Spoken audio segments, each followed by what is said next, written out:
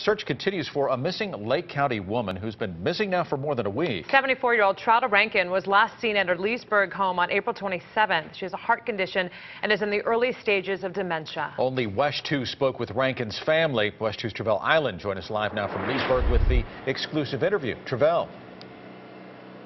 Well, Jim, family members tell me they became worried after they hadn't heard from the 74-year-old in several days. So police came to check on her here at this apartment complex, and they found her apartment locked up, nothing disturbed. So that's when they became worried, because they say this 74-year-old woman is new to Leesburg. She doesn't have a car and doesn't know her way around, so they're hoping that posting these flyers in the apartment complex and as well as the city will lead to some answers.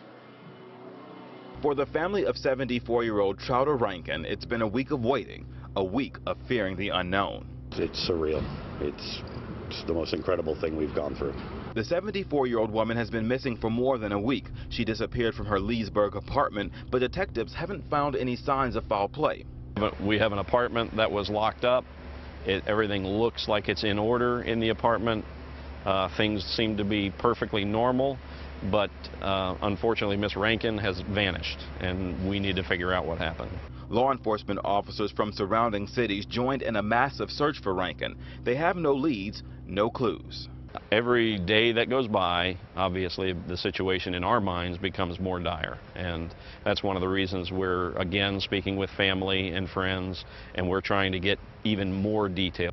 Trouta Rankin's family brought her down from South Carolina about a month ago. The entire family is moving back to Florida. They say she has pre-dementia, but they don't believe the disease has affected her abilities. Do you have just gotten in the car with someone? No. No? She's very reserved, leery of people.